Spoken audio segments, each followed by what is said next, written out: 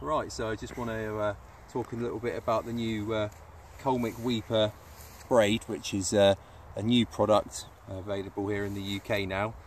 I did a short video last week where I said that it had been sent through and that it was now available, and so I just wanted to get into a little bit more detail as to the product itself. I've only used it on a couple of sessions, so I'm fairly new to it, but I've just caught myself a nice pike on it, and as you saw in the previous video, I had a little jack, so initial indications are quite good.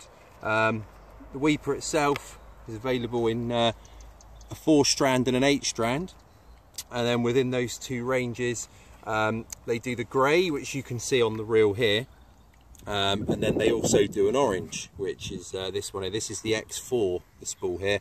The one I've actually got on my reel is the X8 variant in £20.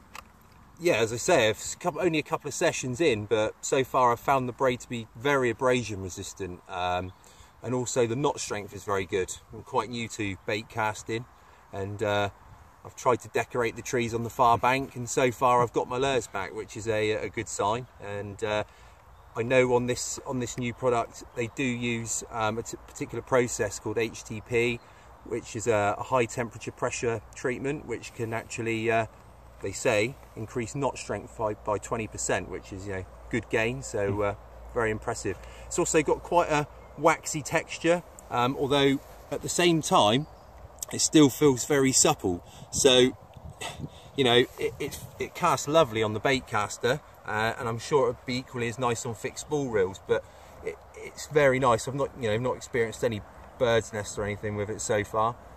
Yeah, so initial indications, I'm really impressed with it.